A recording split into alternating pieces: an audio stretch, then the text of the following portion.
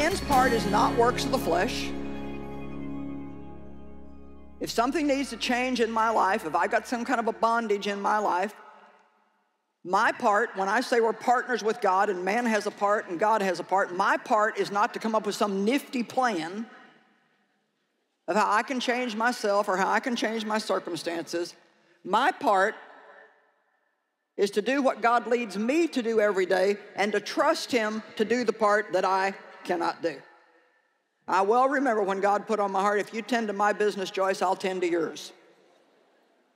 You take care of God's business and God will take care of you. Now, you know, self-disciplines are good, guidelines are good, our plans are not always bad, but we've got to be ready to let go of all of that if God says, I have another plan other than the plan that you have. Amen. Now,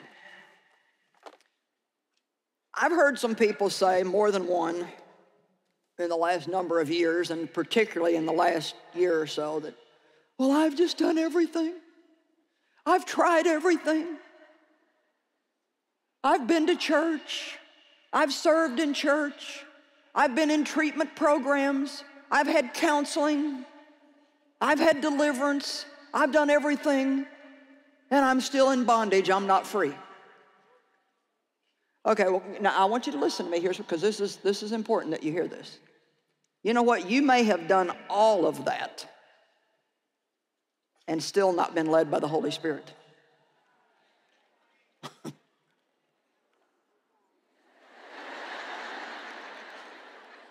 Well, what do you mean?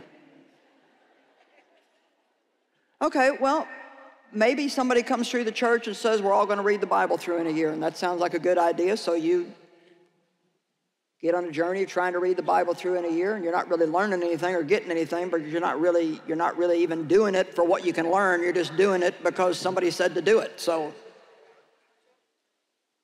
you're reading your Bible, but you're really not paying any attention to what you're reading. Even when you read it, you don't really intend to obey it. Do you know it won't do you one bit of good to be here this weekend if you didn't walk in here ready to learn and go out and do what you learn?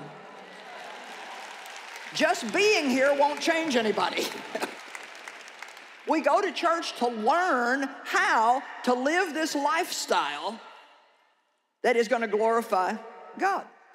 Now, I know from personal experience that we can get caught up in so many plots and plans and schemes, and we call everybody up. Well, I've got this problem, and I heard you got free. What did you do? Can I tell you a secret? Even if you go and do exactly what they did, that doesn't mean that it'll work for you. You didn't hear me. We spend way too much of our time calling up everybody else, finding out what they did. Well, how did you lose your weight? That women get that. Well, you know, I'm not saying that what somebody else did might not work for you, but I will tell you it will not work for you if it's not something God is leading you to do. But if God is leading you to do it, then it will work for you. We spend way too much time running to people when we need to go to God and ask Him, what do you want me to do in this situation? You say, well, I don't know that I can hear from God. Let me tell you something. Hearing from God is not as spooky, supernatural. It doesn't mean you're going to hear voices. It means that you have a knowing. You just get a knowing. I'm going to give you some practical examples that you're going to get. First of all, I was a chubby teenager, so I got on this diet mentality, and anytime that you're dieting, it seems like the way to lose weight is to eat the least amount that you can and go as long as you can without eating. So I got that so ingrained in me that even as an adult who knows better, I still sometimes go way too long without eating. Now, when you're in your 20s and 30s, you can get by with some of that stuff, but as you get a little bit older, things begin to affect you differently than they did when you were younger. So I have been knowing from the Holy Spirit for probably 4 or 5 years that I need to not go so long without eating, that I need to eat a little something every 2 or 3 hours, but I don't really want to do that. Because if I eat little bits all day long, then that means I can't sit down and have this big, great, big meal at one time. And I'm kind of like an all or nothing person, so it's like I just won't eat all day, then I'm gonna eat everything I want when I sit down to do it. Well, then when I do that, it makes me so stinking sleepy, I can't hardly stand it. So then, because I've had more than my body can handle, and so then I sit down in a chair and I fall drooling on myself. And Dave and I'll be watching television, and he calls me on the phone and says, you know, would you like to get up now and spend some time with me? So, okay, so now listen. So, I didn't do it. You know, when and how much I eat is not going to matter about whether I go to heaven or not. But if I don't listen to God, I feel so hot. How many of you want to feel better? Can I tell you something? If you'll listen to God, you'll start feeling better. Some of you would feel so much better if you just go to bed at night.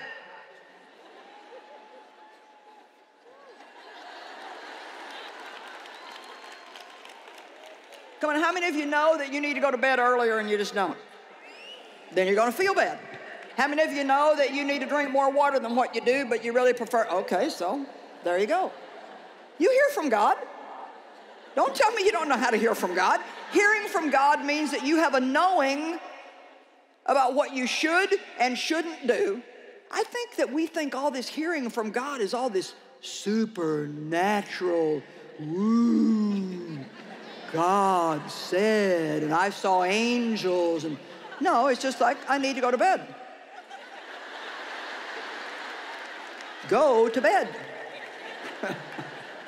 Or how about people who are incessantly late everywhere they go? Oh, God, I got such a bondage in my life.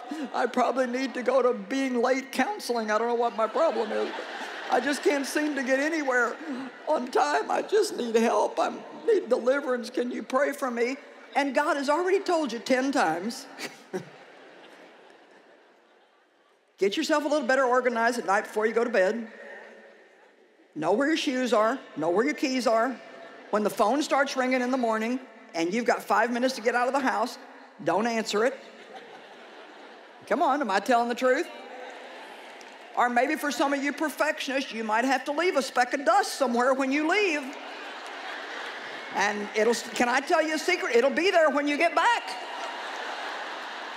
If you don't get that dude before you leave, it'll be there when you get back. And yet you let it make you late everywhere you go.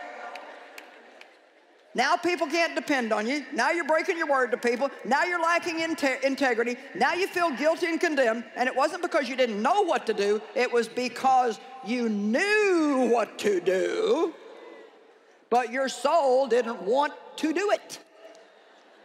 You know why? Because we don't let this part of us go to that cross. Jesus said, take up your cross and follow me. That doesn't mean we have to get on that cross and die. But I've been saying it like this. I think there's a couple of sides to this thing. I can come out here and look at it like this, and I can say, man, Jesus died on that cross. But I think there's another side to this too, the side maybe that I need to get on once in a while. The side that maybe I need to let deal with me, remembering what Christ did for me when I do it, and that everything is not going to be comfortable and everything is not going to be easy, but there is a life waiting for you and a life waiting for me that we do not want to miss. Okay, so then I start having these weak spells. They started happening about 3 months ago, and I was getting dizzy and I was getting weak, and my heart was pounding and I was sweating, and then it would take me like an hour to get over it. Oh my gosh, I have some kind of heart attack. What's going on? And then I had a couple of days where I felt that way all day. So I'm praying, God, what's wrong? And I knew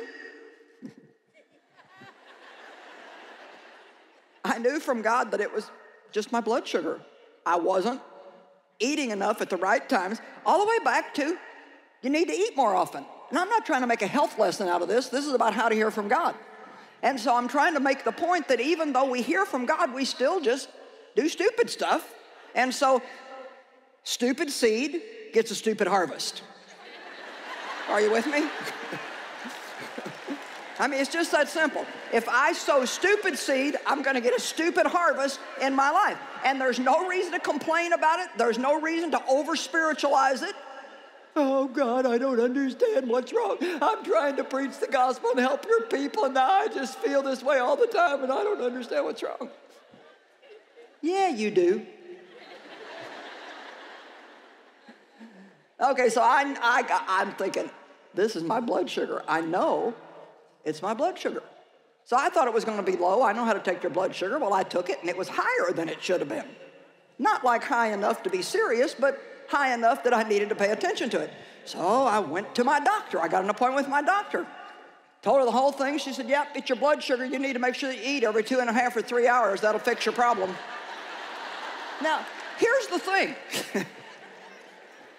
I knew that already 5 years ago. God told me, listen to me, God told me what I needed to do before I ever had a problem. Did you hear me? I believe that God shows us what we need to do ahead of time so we don't ever end up with a problem, but we keep pushing the envelope, so to speak, then we get a problem. Come on, is anybody home out there? Don't make me come down there and get you. The same thing works with spending,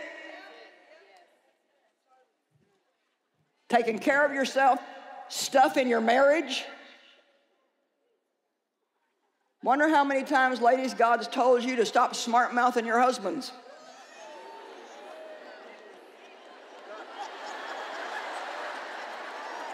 Did I really say that? I don't know.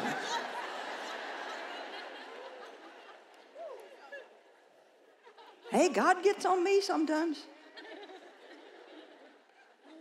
Come on now. Should we camp there a minute or not? You guys are getting a little squirmy in your seats. Here's the thing, man, if God would give me the grace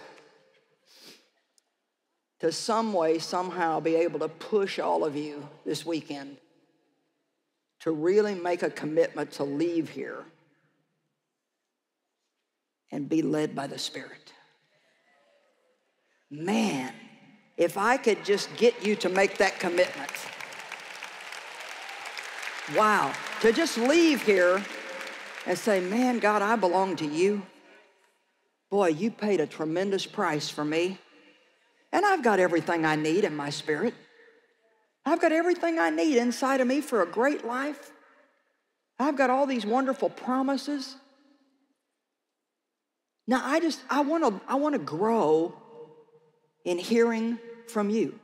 And you know what? As you grow in hearing from God, you're going to make some mistakes. That's part of how you learn. Sometimes you think you're hearing something from God and it's not God, and you go do some dumb thing, get yourself in trouble. But you're just like, well, God, that wasn't you. I won't do that again. Let me tell you something. The Holy Spirit cares about to me, this is the most wonderful thing about this intimate personal relationship with God, is that He cares about everything that concerns you. Everything. I got up one morning and my daughter makes chili that I really like. I thought, man, I wonder if Laura would make me some chili today. Well, she's got 4 teenagers, and I'm thinking, I don't need to be calling her, asking her to make me chili. She's got enough going on in her life. So, no, I'd sure like to have it, Lord, but I don't want to bother her. 30 minutes later, she called. I was just wondering this morning, would you like me to make you some chili today?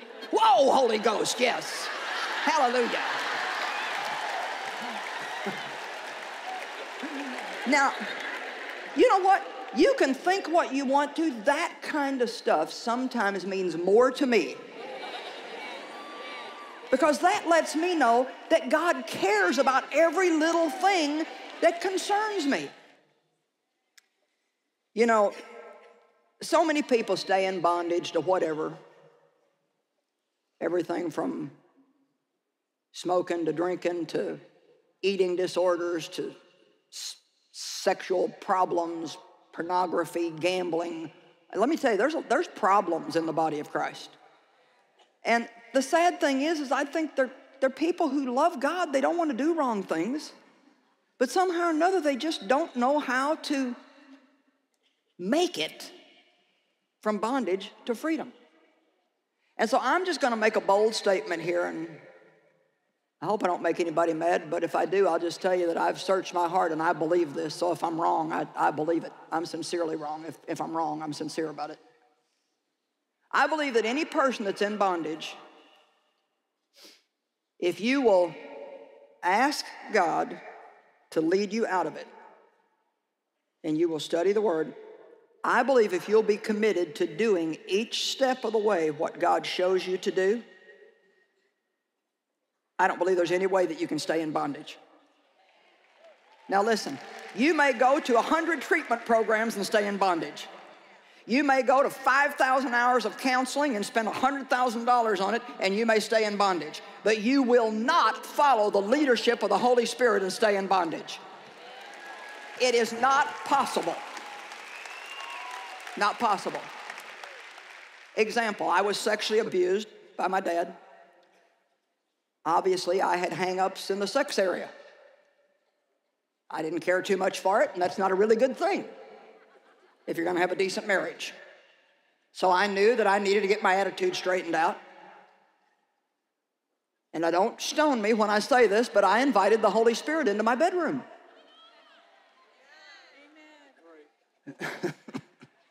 You're not real sure what to think of that, are you? Okay, listen, when you say sex, the Holy Spirit doesn't go, ah!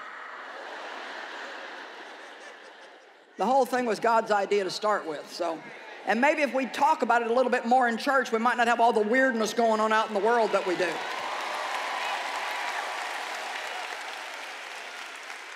So I asked God to walk me out of the problems I had into being a good wife. And it took time. Most things take a little more time than we'd like them to, but I'm always encouraged if I can just see a little progress. You know, I'm still not where I'd like to be, but hey, I'm not where I used to be.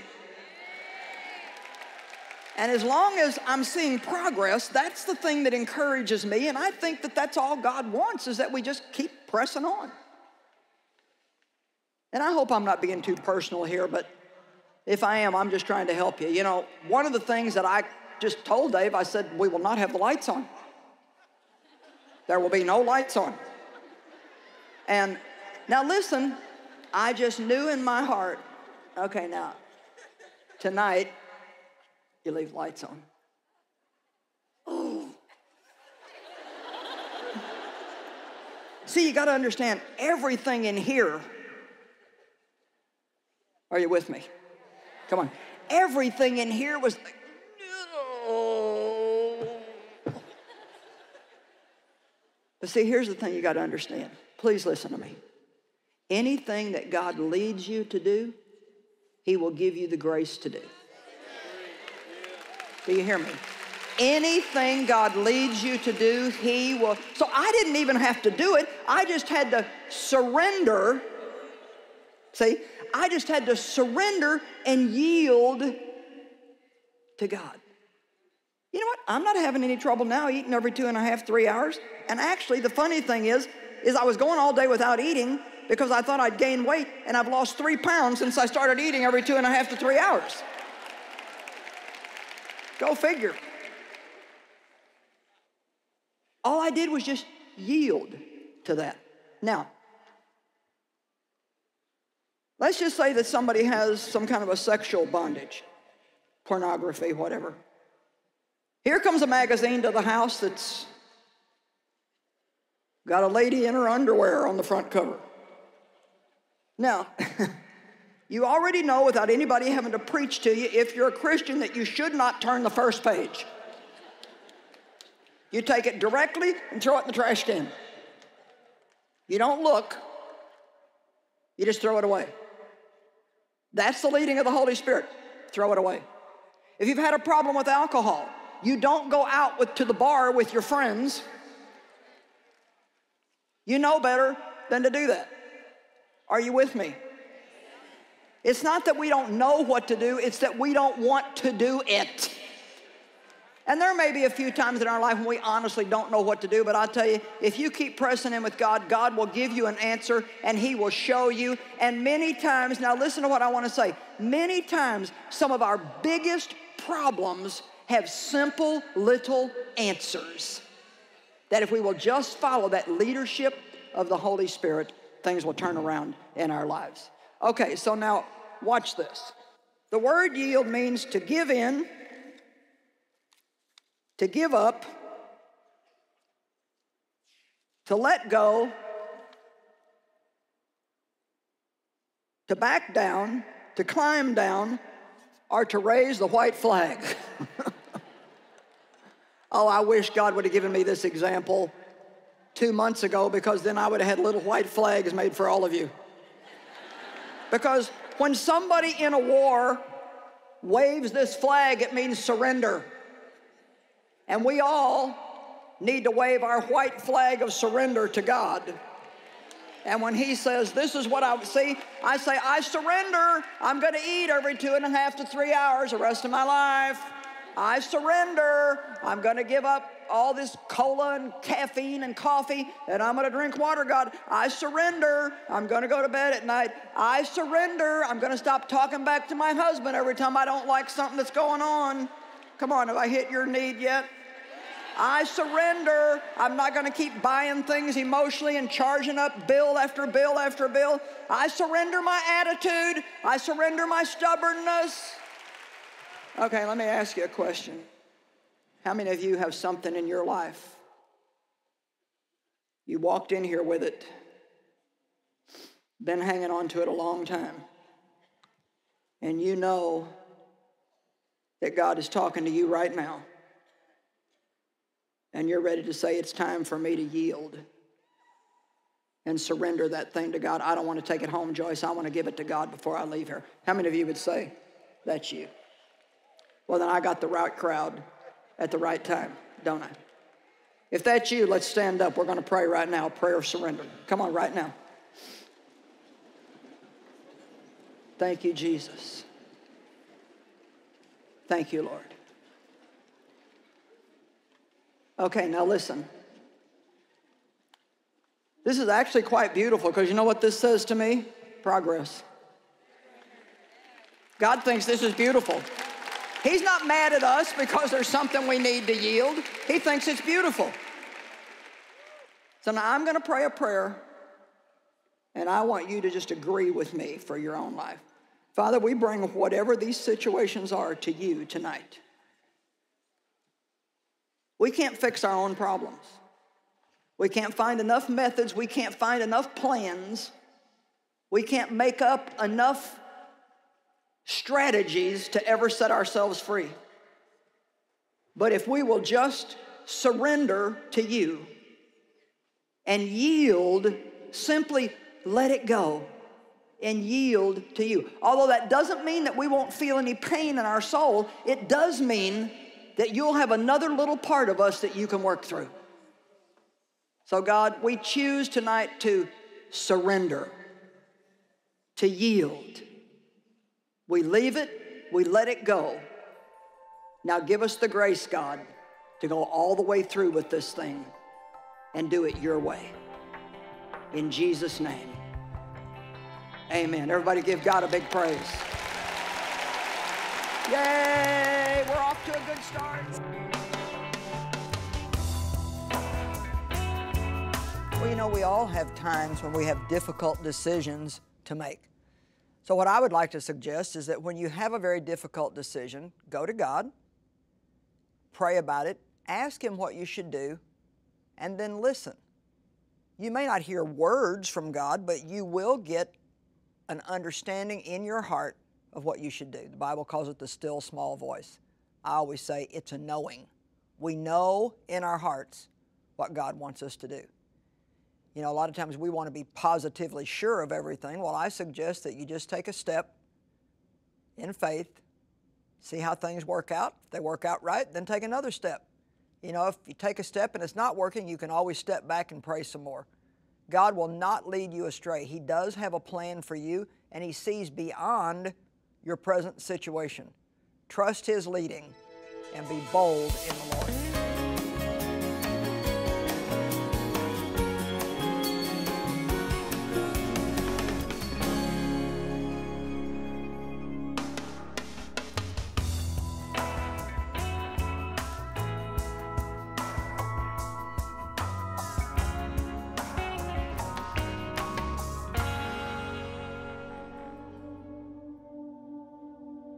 Early on, Mom and Dad, really just started to realize just how full the Bible is with mandates that we're supposed to take care of the poor.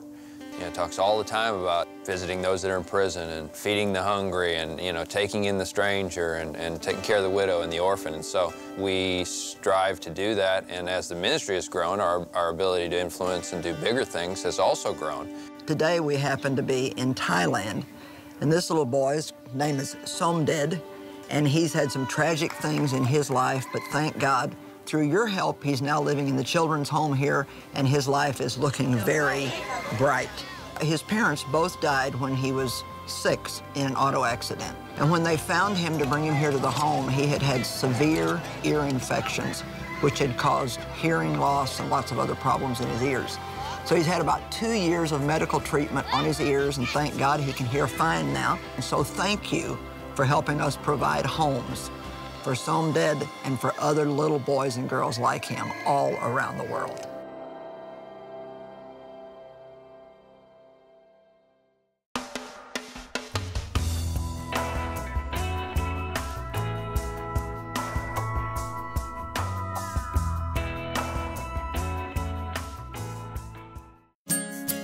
Een dag begint pas goed met een goed ontbijt.